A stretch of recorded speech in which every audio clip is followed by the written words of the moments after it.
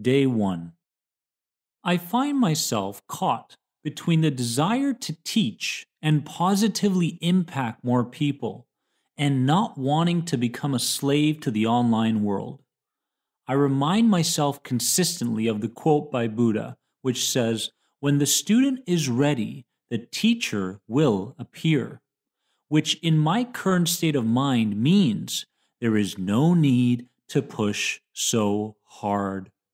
The ones who are ready will find me. But is to run into the lessons I give enough to make internal shifts in those people that are suffering? I know many people that listen but not absorb the lessons I give, and I wonder to myself, why?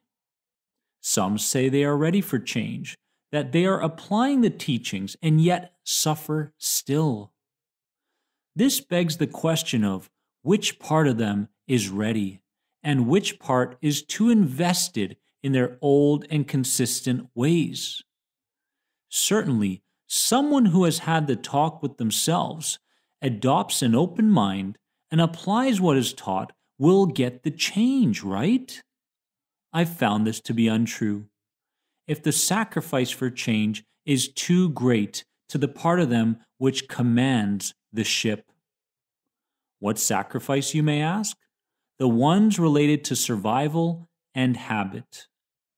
Career survival, social status survival, physical survival, close relationship survival, culture survival may outweigh the desire for improved mental well-being. If one, for example, believes that worry and anxiety was connected to productivity and climbs up the career ladder, they will live in the realm of addiction to suffering and sabotage any good or positive progress that shows up. Or a 20-year marriage which has gone stale due to the comfort and safety of having another person around. This person is potentially too invested in his certainty, and although a part of them might get a dopamine rush thinking of the idea around true fulfillment and positive change, it would come at the expense of losing their connection to their significant other, mentally and emotionally. Life is a constant inner dig to find the right answers that will lead to our desired results. And as I sit here on this old chair, sipping a beautiful coconut contently, I'm torn between listening to the voice in my head that says, "This coconut tastes kind of funky. Could there be something wrong with it?" and turning my attention fully to the birds singing in the background. If I investigate into the coconut further, it'll potentially lead me to concern over the possibility of getting sick. Then I'll have to go online and give the coconut shop a bad review. This could lead to karma coming right back and getting me when I least expect it. Who knows? I might even be traumatized by coconuts forever. Okay, it's the birds. I'll choose to focus on the melody from the birds and give uncertainty with the coconut a chance. I've gotten much better at embracing uncertainty and seeing things at the level that they are, and not worse than what they are, which helps to reduce the amount of energy used up when what if thinking no longer exists. Sometimes I wonder if the most recently evolved part of our brains, known as the neocortex, was beneficial to humankind or not. The birds, the geckos, the dogs, the salamander that just casually walked by me all look pretty content, while us humans fight for our survival seemingly every moment of every day. These animals get a taste of their fight or flight system every once in a while. This begs the question of, do we actually think we're thinking, or are we just remembering what happened to us from our past? Are we thinking ourselves into an internal frenzy, or are our emotions consistently overriding our logic and our abilities to see past the potential catastrophe?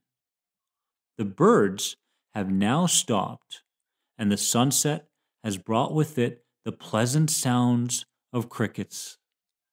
Pleasant to my newly optimized identity, which has taken a good few years to analyze and build. Noisy ruckus to my old self that wouldn't be able to bear the chirps of a few innocent crickets. Misery attracts more misery. Pleasantness attracts more pleasantness. At this point in my life, it's as if I've simply traded one pair of glasses for another. Even the talks of potential World War III by my peers who've been glued to the telly for the past few weeks couldn't deter me from my connection to the calming power of the universe. When you know the path a certain idea will take you, you no longer choose to go down that path of self-destruction. To adopt the ideas of others would be to play the game of life safely, to build your connections at the risk, of course, of putting your own well-being on the line.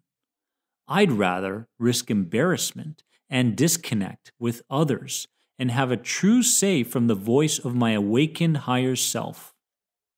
It's interesting how intuition, simply knowing, overshadows thought when a person has revealed a state of inner awakening. You're in the hands of source energy that wants what's best for you and somehow knows what's best for you also. Some may be saying, "Oh, Dennis, you're speaking such nonsense. I'm not a spiritual person and can't truly connect to what you're preaching." To that I say, are you truly happy with the results in your life right now? Or is there a part of you who feels you deserve more and can experience more in this lifetime? What is the point of carrying around belief systems that, although may be connected to your authority figures and friends, gives you such a narrow perspective over yourself and the world? At what point will you brew up a deep inner sense of dissatisfaction within you and begin to see things for the first time again? To live in a miserable comfort zone means to live your life based around the associations your mind has created. To bypass the beauties around nature, strangers, your friends and family, and much, much more. What if, starting this moment, you looked around and saw everything for the first time? You listened to everything for the first time, touched, smelt, and tasted everything for the first time. What would you think about your life then, I wonder? As I sit across my son right now, even I, as a person who strengthens his self-awareness by the day, sees the incredible speed in which he's growing up. When did he get so tall? I wondered to myself. Even the most committed to the practice of self-mastery recognizes aspects of life that they've missed out on being mindful over, and move forward with self-love and full acceptance. Day 2. As I woke up this morning, I had an inner urge to check up and respond to people online needing my help. But how would I be able to provide the best and most targeted feedback if I hadn't fulfilled my own mind, body, spirit needs first? Good catch, Dennis. On I went with my regular morning meditation practice, followed by my newly developed practice of Qigong. It's amazing what 20 minutes of self-love can do for your perceptions around the day ahead. The ones that begin the day giving back to themselves regularly turn into deliberate thinkers over default thinkers. Since the brain and heart are always in communication between thoughts and feelings about things, a deliberate thinker has a chance to bypass their regular impulsive reactions to life. This can bring up a perspective that may not have been tapped into during moments of internal or external challenges in the past. This deliberate thinker, having started the day off with habits that provide loving self-care, now has a more neutral and possibly even pleasant emotional response to the challenge.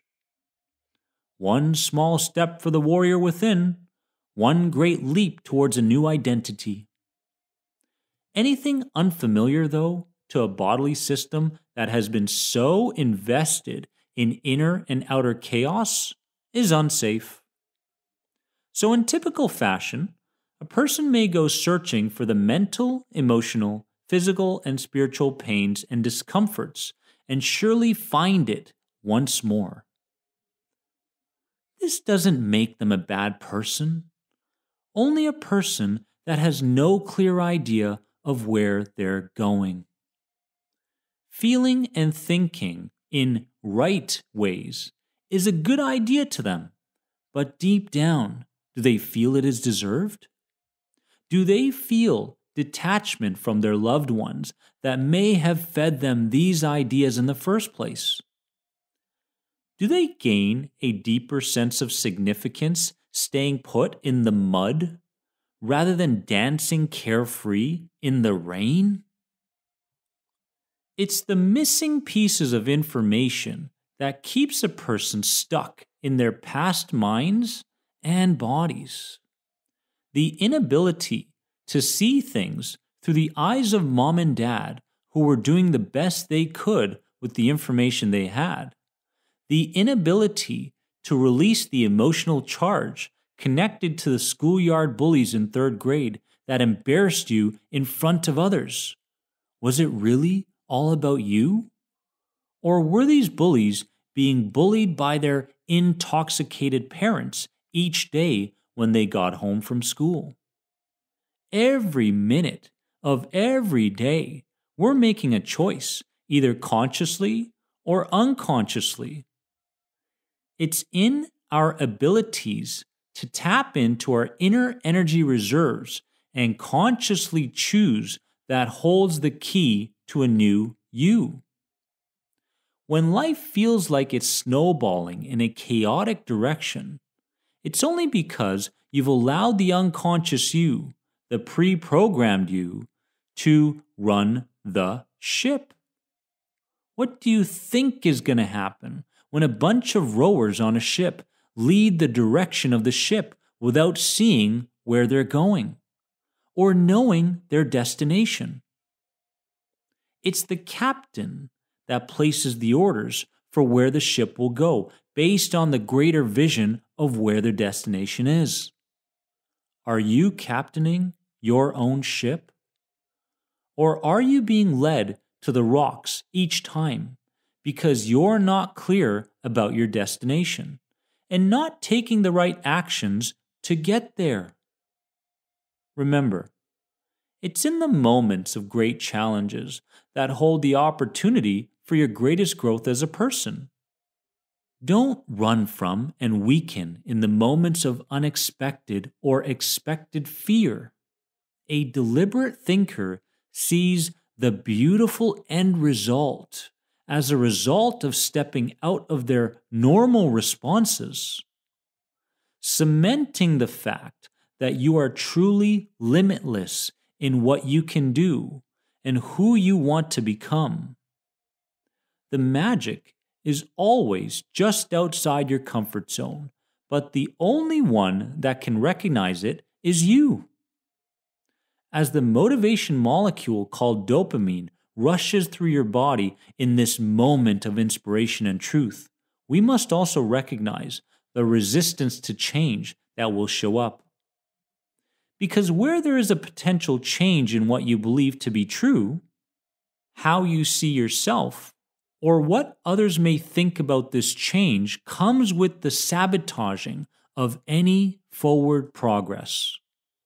This is why resistance must be anticipated and acknowledged, rather than becoming stunned by its presence and weakening our resolve because of it. The greater the challenge, the greater the reward. And there is no greater challenge we'll ever face than the ones we face within. The ones related to changing our identities from who we think we are to who we deserve to be. Because, as I've noticed in my life, there seems to be this consistent, invisible communication going on between a part of us and the universe. Our external results seem to be in line with the emotions we project the most consistently.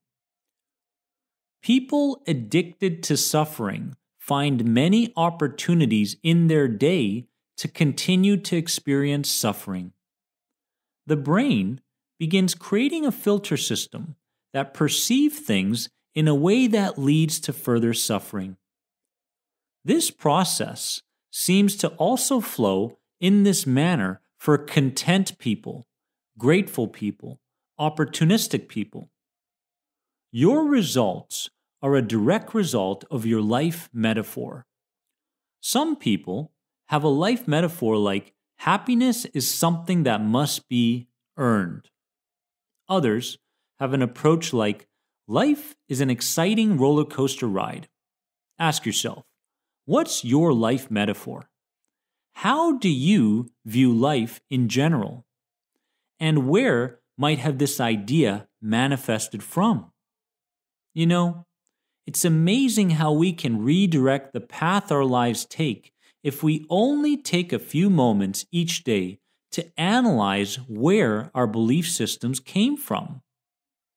Most people can't find 15 minutes in their entire day to reflect on how they've become who they are today. It saddens me. It truly does. Mainly because humanity is losing the battles put up by large organizations that profit greatly by keeping you confused, bewildered, and even sick. The ignorant will think otherwise, but the ones who are awakening will begin questioning themselves and life as a whole. And once those seeds of reflection and questioning have been planted, they begin to get watered. Answers begin showing up, and we start seeing everything around us for the first time again. Just the way it should be for as long as we are alive. Day 3. As I sit this evening, putting my mind on these sheets of paper, I reflect on a day that many would coin to be wasted. I intended to focus on opposing the darkness within at every turn when I woke up this morning. Work harder, lift heavier, do more, that wretched voice within me said. So I worked less, lifted lighter, and did less instead. It's incredible how gratifying it can be to deny yourself of something you think you need, but you really don't. How quickly the voice of gentleness and content shows up the moment we oppose mom and dad's voices that play out like a record within us.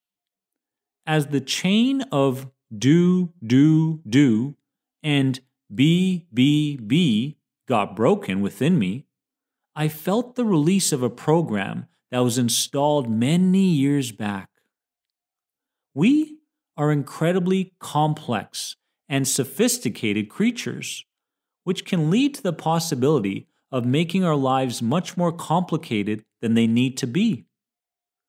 So I sit here, chalking one win up in favor of liberation and placing the label of a useless day farther out of my vocabulary. As the great philosopher Winnie the Pooh says, people say nothing is impossible, but I do nothing every day. Incredible how much we can learn from that so-called bear with very little brain. Life seems to be about the amassing of an unbelievable amount of information, making associations between all that information, and hopefully leading to a fulfilling life. My biggest concern with humanity today, though, is that the associations and belief systems we hold may be the very things leading to the addiction to suffering. The other problem is that we're not very equipped to analyze ourselves and learn how to think rather than just react to external stimulus. No one ever taught us how to analyze and think our way fruitfully through life, which makes us less to blame for our results, and yet fully responsible for creating a new identity. Someone once asked me what the best way to analyze and shift your mental and emotional challenges might be. My answer was so simple that it stunned him, and he wasn't able to fully grasp the concept at the time. I told him one word: pause. You see, between the recognition of an external stimulus and the impulsiveness action that you take, either to run, fight, or freeze, you have a window of opportunity. If you can tap into the fact that your emotional response is directly related to past experiences and you're fed up enough with missing out on so much of life, you do the very thing your subconscious hopes you won't do in that moment. Pause. To pause in the face of fear is to tap into more options in terms of reactions in that moment. To pause also sends a clear signal to your nervous system that the very thing it is associated to being a threat is no longer a threat. In time, the previous irrational ideas that the mind has been carrying around start to flatten out. By pausing, it forces a person to see the true colors behind the things that was feared previously. As the body may become reactive in terms of bodily sensations, your resolve doesn't change.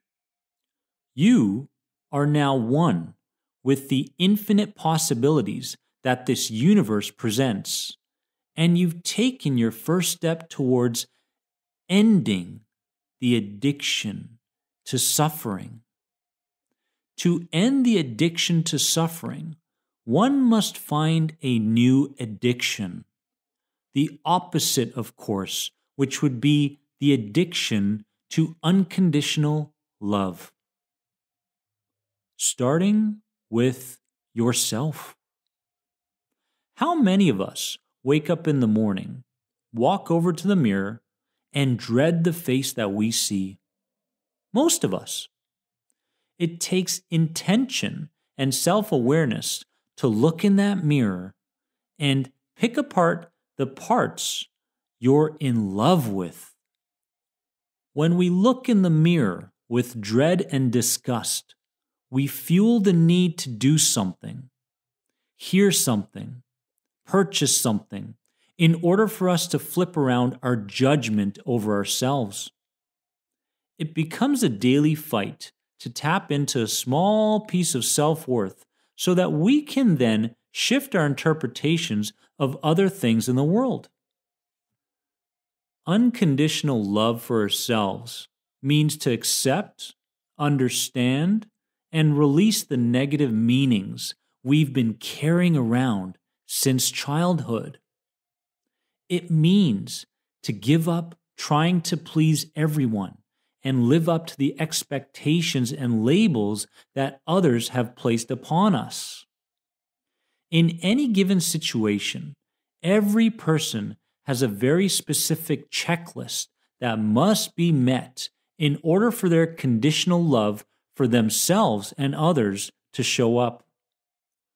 During work hours, someone's unconscious checklist for self-worth might look a little like this. 1.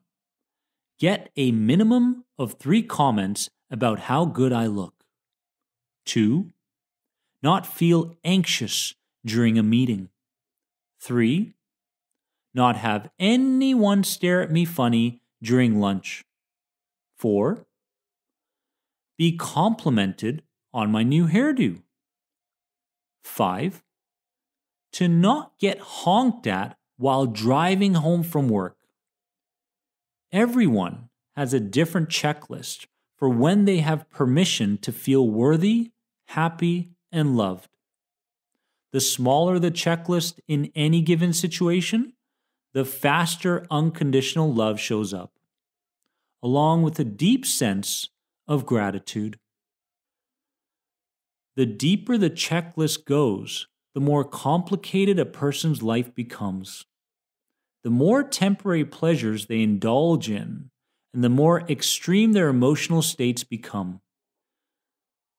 The addiction to suffering gets strengthened, and the person turns into a complete slave to their habits.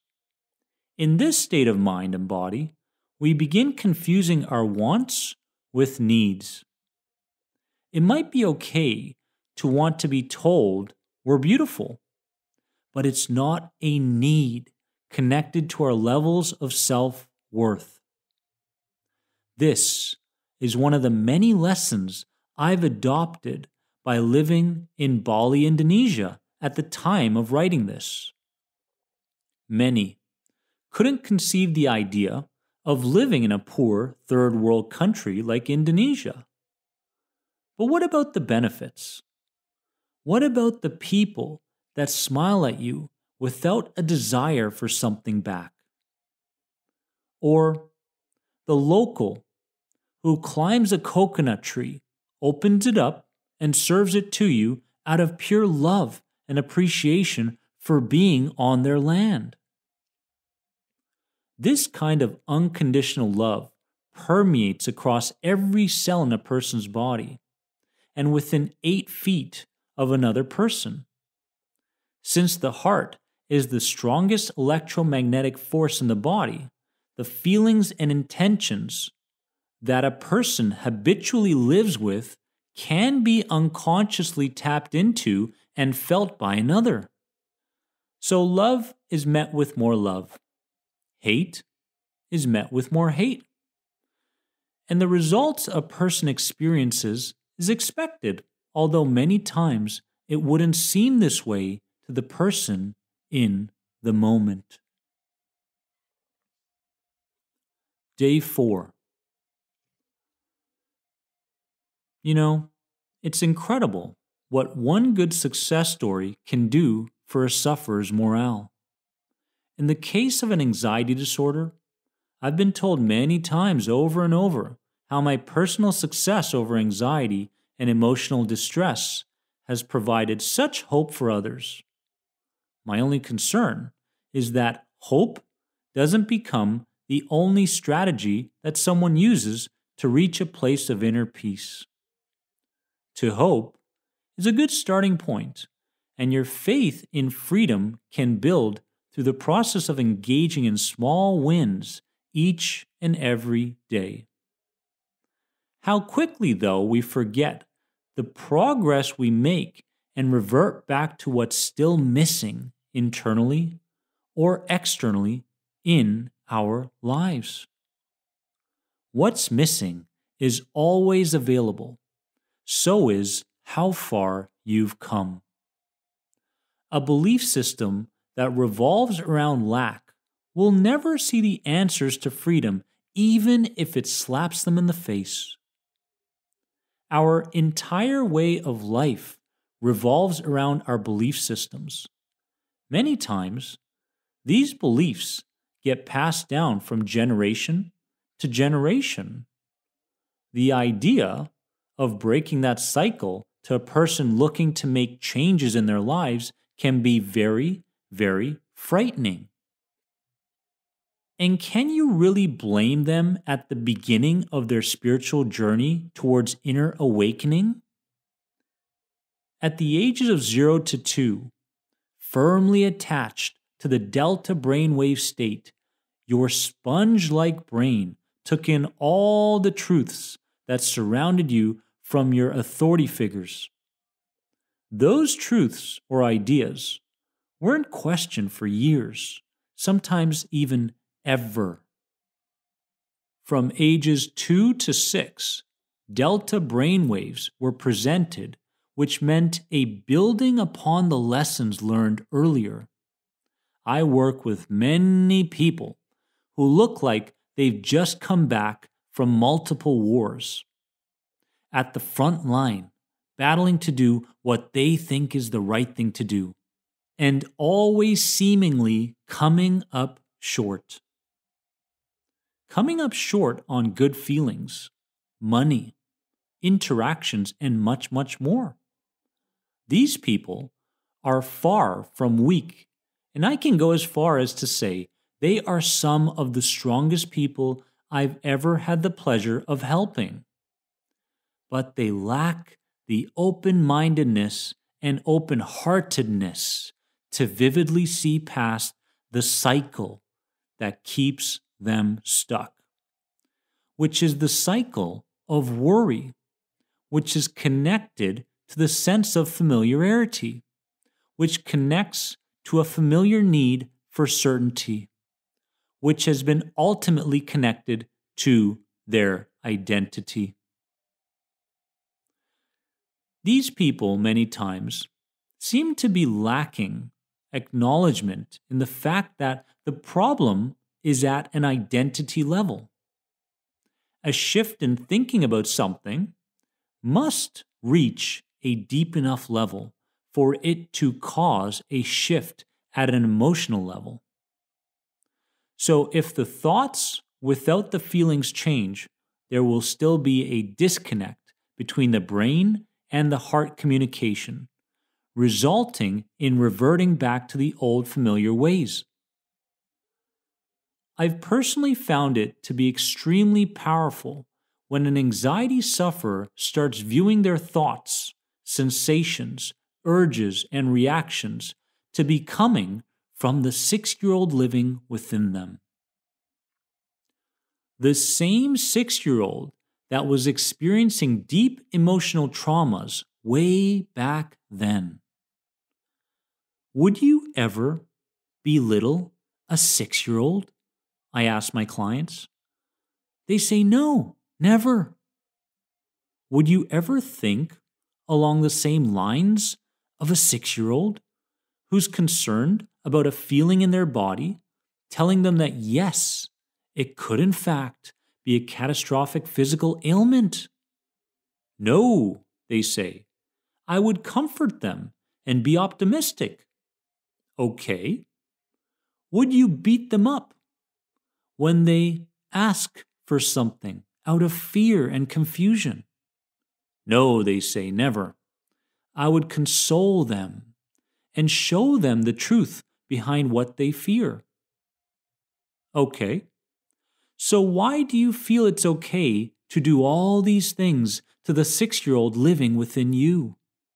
Isn't it unfair, misleading, unhealthy, irrational? Well, yes, they say. I've never seen it from that angle before.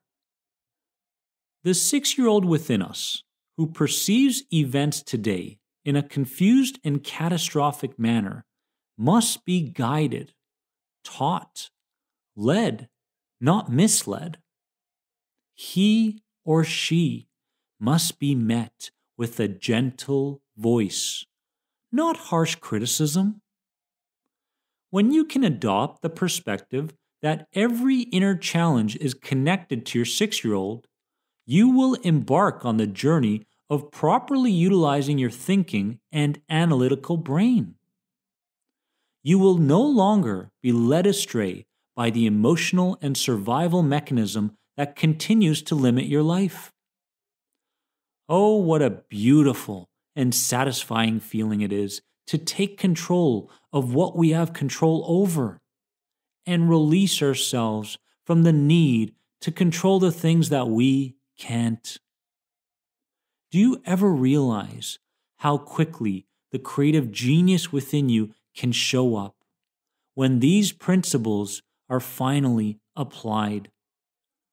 Your imagination becomes geared in the direction of the best possible scenarios with unlimited possibilities attached to it, rather than a catastrophic end. If your inner child feels safe, you will feel safe. If the inner child is happy, you will be happy. It's amazing how quickly your perceptions over past experiences can change when you can begin responding to challenges rather than reacting. So, it's true of the saying, we don't see things as they are, we see them as we are. What a beautiful saying that emphasizes the idea that our perspectives are shaped by our internal model of the world, our emotional states in the moment, our past memories related to the situation, and our ability or inability for self-awareness. The problem many times becomes the fact that many of us believe we will live forever. We don't recognize the urgency of creating a new internal model in the brain of who we are and what the world is. Imagine the regret weighing so heavily on top of you during the moment of lying in your deathbed.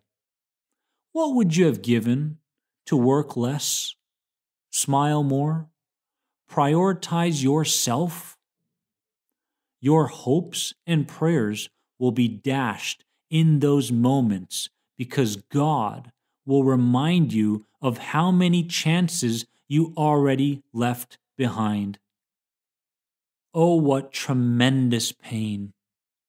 To live a good and virtuous life means to live a life where you're proud of yourself. Today, for instance, as I swam in the local swimming pool, I was stung by a bee right in the top of my head. As I saw the dying bee lay before me and an ice pack on my head, feeling grateful I didn't have to deal with the stinger stuck to my skull, I felt for the bee. This feeling doesn't necessarily make me a good person, but a compassionate one. To love the ones that have hurt us is the greatest freedom of all. What other challenge could possibly stand in your way after forgiving those from your past, not at a head and thinking level, but at the level of your heart? I personally can't think of a greater feat for a human being. I've heard my mentors from the past consistently tell me that love heals everything. It took me a while to truly understand this teaching, but in the end, I understood it, and I believed it. To love is to bypass fear, because fear can only survive when there's no sign of love. I think I'll take the rest of the day to implement this lesson. The question is, what will you do? Day 5. As I walked off the tennis court, having just played a few hours of tennis with a friend. I had a very harsh and demoralizing viewpoint over the back injury I suffered while we were playing. As the adrenaline and endorphins were no longer active minutes after the end of our match, I realized that I was very much mortal. It's interesting how a bump in the river caused by a log can make you re-evaluate so many things. That entire day, the only thing I was capable of doing was to sit upright. Laying down, and any twist and movement sent me down a painful path. It wasn't too long, however, before I turned my focus from my limits to my capabilities. I had no restrictions over my mind, my imagination, my perceptions, my ability to attach and detach from any thoughts, my level of compassion for myself and others, and much, much more. You see, I've been a professional tennis player a few years back, and all throughout my years in the sport, my body hardly ever succumbed to any injury. So this back pain I felt was a brand new experience in so many ways. An experience that would test my ability to disallow the ego mind to run my days.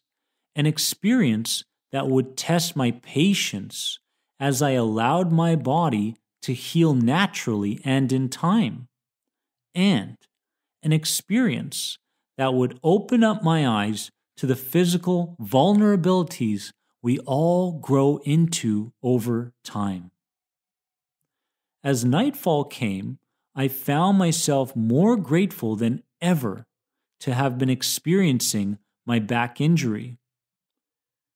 As I gingerly walked over to my water cooler, I chuckled at myself. The chuckle turned into a full-blown hysterical laugh. As my fiancée at the time of writing this recognized my laughing state, she asked, "What's so funny?" I replied, "I've just tapped in to a level of inner freedom that feels more freeing than anything. And with that new recognition, I've allowed whatever emotions that want to show up to move through me without limiting them." A semi-complex answer to a simple question, I guess. But it truly was freeing, and my system wanted to express that freedom through hysterical laughter. So I let it. Pain is due to restriction. Restricting ourselves from feeling good about something. Restricting ourselves from smiling at a complete stranger. Restricting our internal organs from living in a homeostatic environment due to the tension we bring to each moment. These restrictions are due to accepting and living in line with the status quo. We mirror the ways of others without analyzing what might be right from wrong. God forbid we don't get a smile back from a stranger. How demoralizing that experience could be. These types of restrictions are very much due to the laws you've consciously and unconsciously laid out for yourself. We despise people that step off that plane and step into a pleasant emotional state because it goes against the flow of pain we're all so consistently surrounded with. But a certain amount of courage and willpower must be applied in order to consistently emphasize a new viewpoint over external occurrences to fuel a more pleasant state. You must choose what reality you want to live in. You can either move with the herd of sheep, a slave to playing this game of life small, hoping not to step on too many shoes, and living to please others who you hold so high on the pedestal.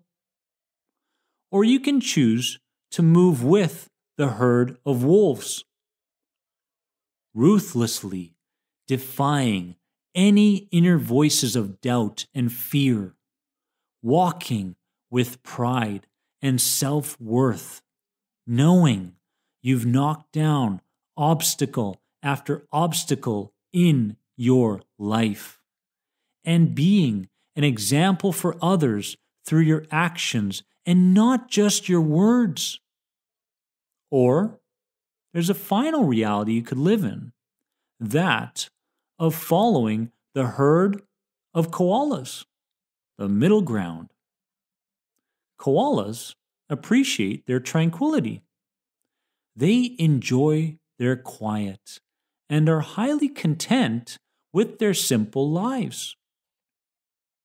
Of course, they have very well established territories between them and the other koalas. But this reality in the end is very much similar to a life of a dedicated stoic. So which reality will you choose? The person who doesn't engage in thinking and choosing a path for themselves leaves their fate in the hands of others? Someone else will certainly choose your identity for you, should you decide that thinking is too unfamiliar a practice and revert back to familiarity, meaning a reactive lifestyle. Warrior, I'm not here to convince you of one path over another. That's solely up to you if the change is to last a lifetime.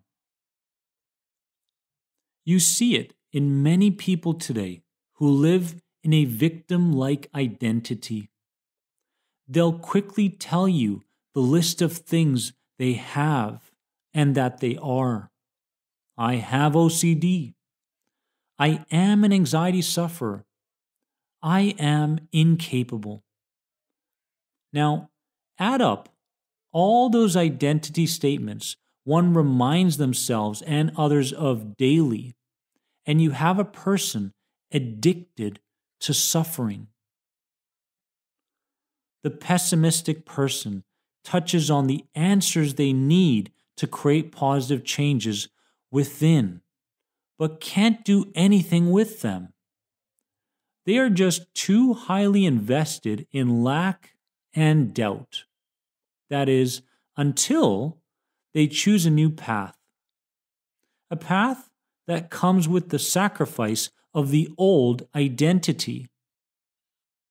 There truly is nothing more beautiful than seeing a person's transition from the darkness to the light.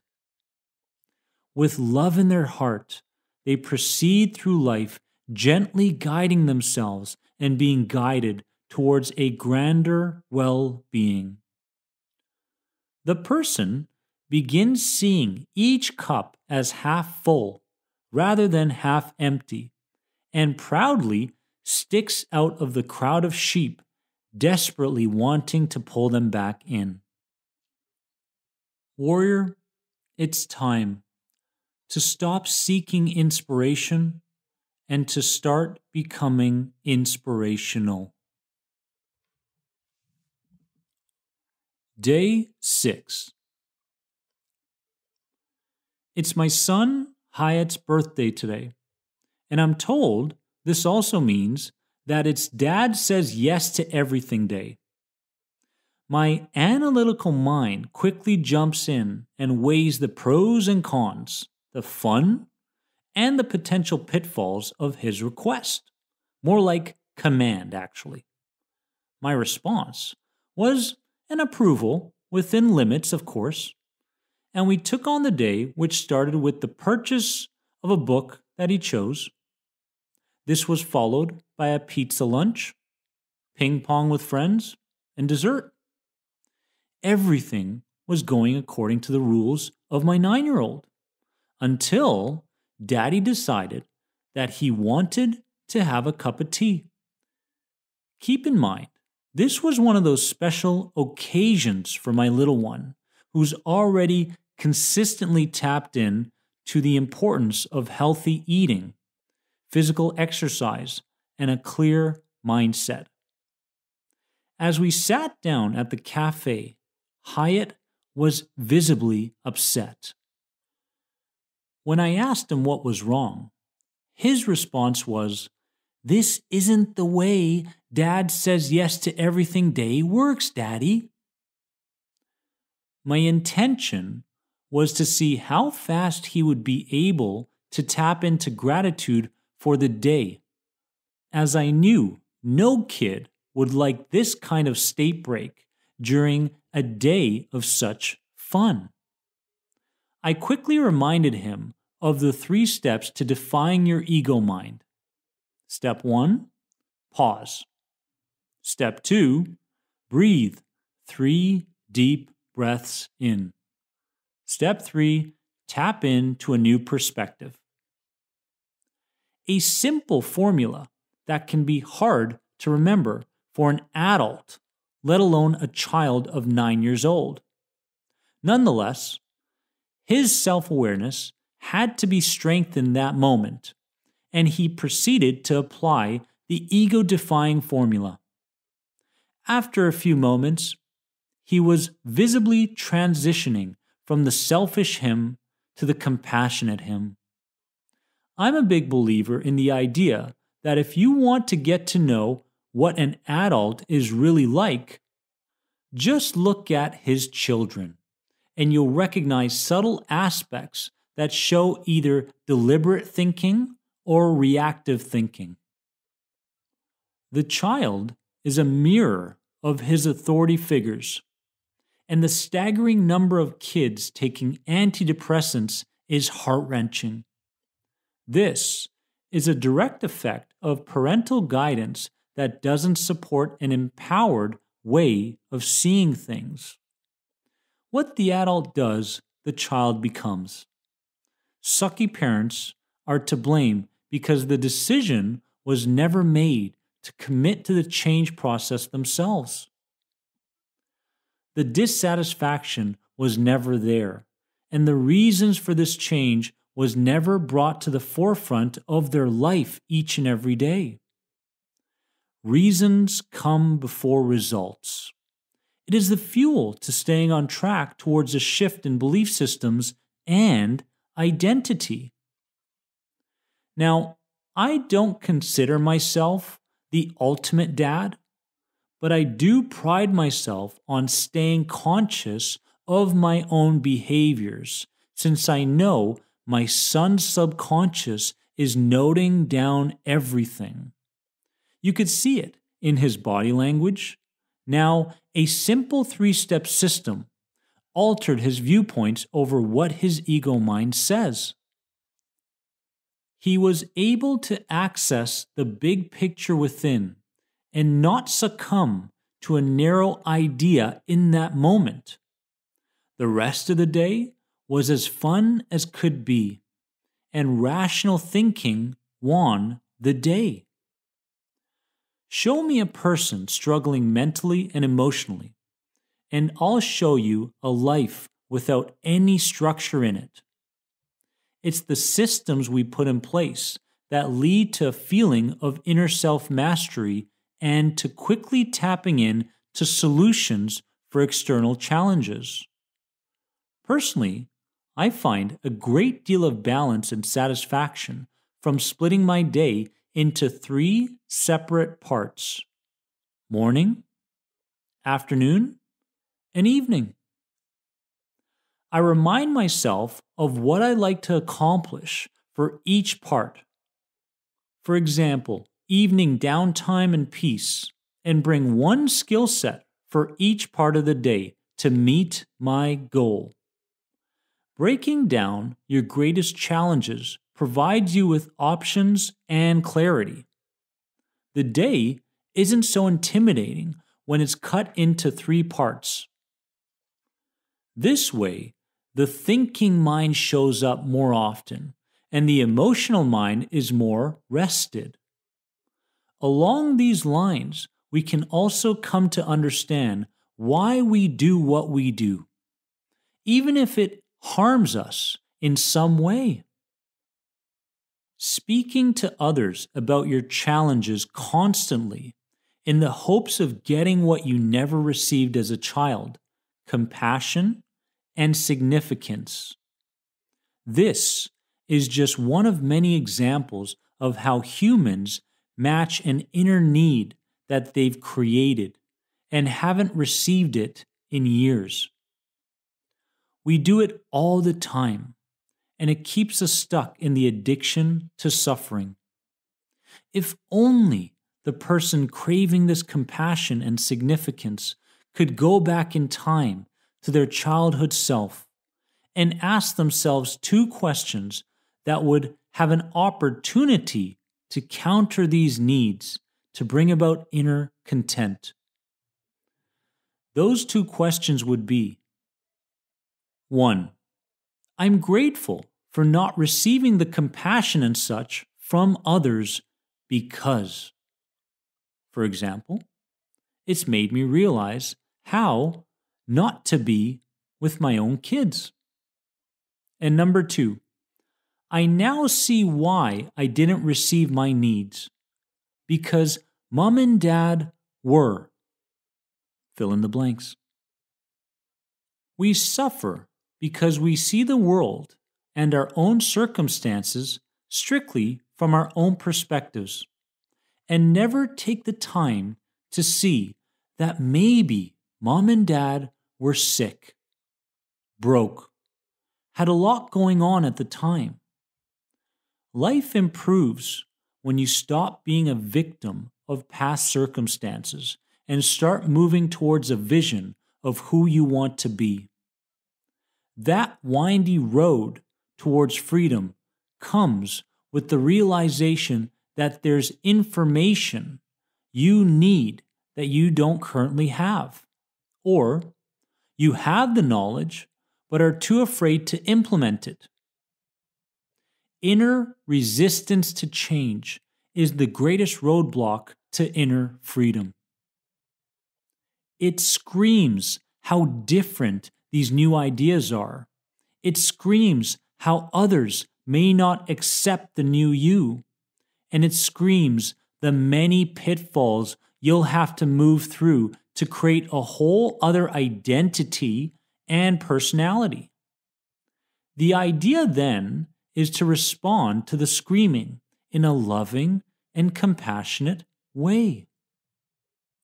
Your subconscious mind loves you unconditionally, although to many people it may seem to be the opposite.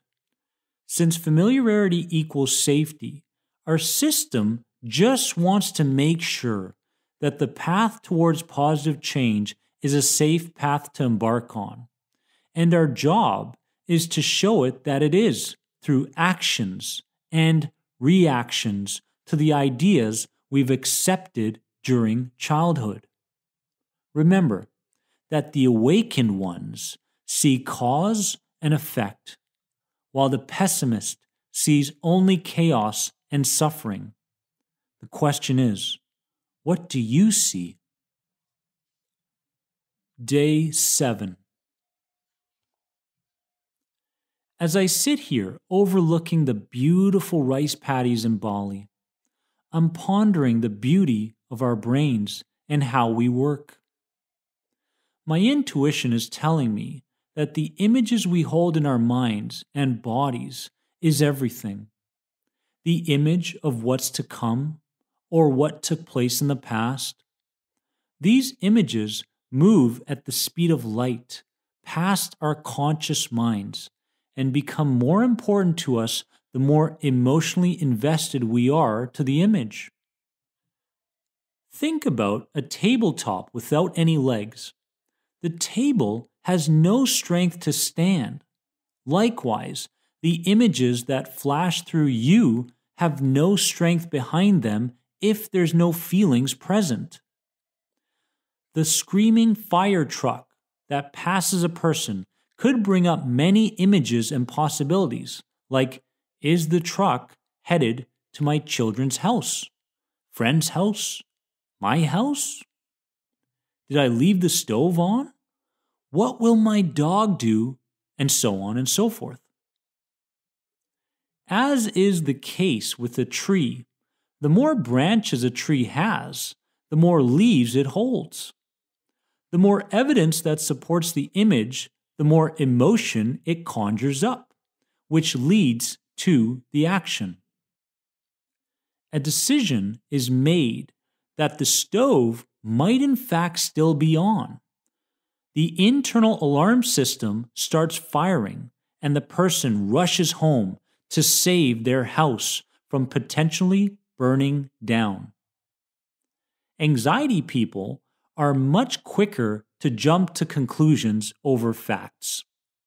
Their world revolves around worry because worry is a part of who they are, until they recognize that it's just something they're doing. This realization is very much a game changer and can lead to a deeper exploration of who they have become. Life isn't complicated, but we sure find creative ways to make it so. Even the idea of peace scares the daylights out of a sensitized individual who must keep adding to their list of to-dos each and every day. These people are running from their past ideas. But didn't Winston Churchill leave us with some brilliant words of wisdom when he said, "If you're going through hell, just keep going"? My interpretation of his words are that there is no direct route to inner happiness and true fulfillment. It's only when hell is walked through, seen through, and understood that freedom shows up. When freedom shows up, the struggle that we are told comes with life fades as we embrace the laws of nature and come into harmony with the universal energy. You simply have to spend time in naturistic environments to allow your true voice to show up and learn how we must approach living. The river that flows beautifully and endlessly provides us with the lesson that struggle is only an idea that has been formed through habit. The flowing river translates into detachment from all things, a certain moving with, rather than the inner need to control and alter things based on the needs of the ego mind.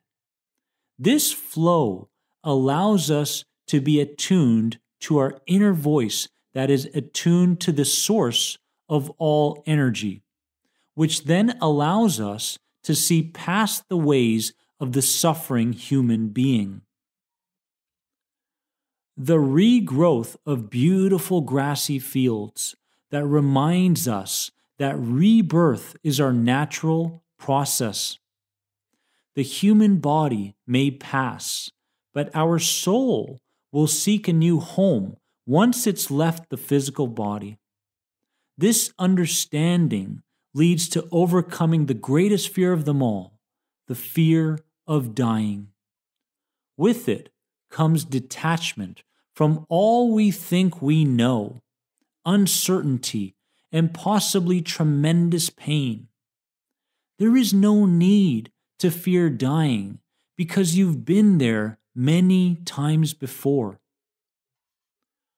The waves in the ocean remind us that different sizes of challenges will show up in our lives, only to leave as quickly as they show up, if we can see through the little meaning they actually have. Nature provides the lessons that we must learn and follow if we are to detach from the addiction to suffering. I once celebrated at my grandpa's funeral for the lessons and joy he brought into my life. As others mourned his passing at the age of 92, my emotional state carried with it a message to everyone there. And that message was not to be greedy.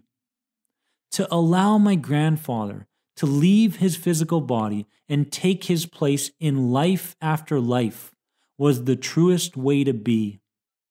In life, we like to think we have control over the occurrences we're met with.